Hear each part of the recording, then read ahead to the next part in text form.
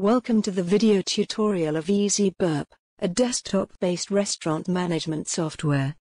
In this video, we will learn how to manage no-charge orders. Generally, most of the restaurant allows their staff to consume the hot beverages, like tea, coffee, etc., and some other snacks for free of charge. General manager and owner of the restaurant also has the privilege to consume the food without any charges.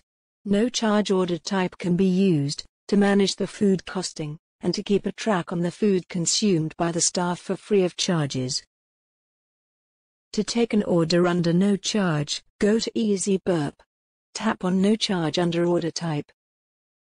No charge account list will pop up. Select the appropriate account to take the order and click on OK.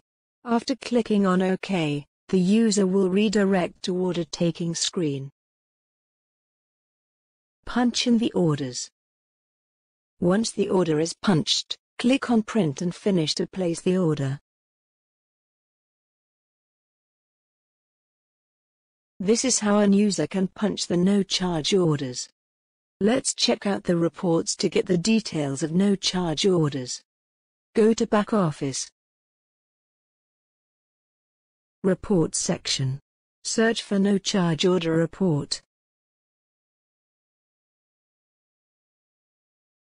To create a no-charge account, go to Configuration, Payment and Accounts. Select No-charge account. Click on New to create a new account. Feed in all the details such as account name. A limit can also be set for each account.